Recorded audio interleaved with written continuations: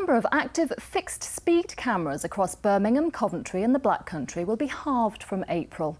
It was thought they'd all be switched off after the government slashed council road safety budgets by 50%, meaning they couldn't afford to run them. But now West Midlands Police is paying to keep them at accident black spots. A warning that Katie Rowlett's report contains some flashing images. Good news for some, maybe not for others, as the days of fixed-speed cameras aren't over. West Midlands Police have found more than £1 million to keep them running.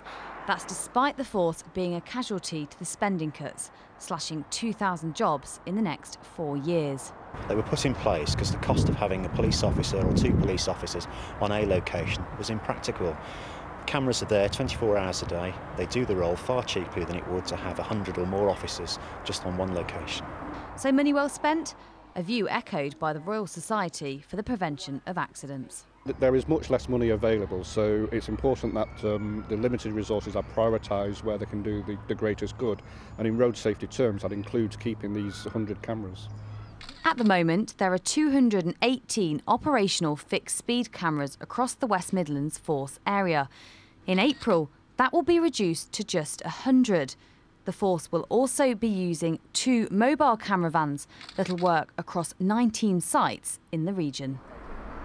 So 204 will be switched off, and it's up to local councils to decide if they want to take them down.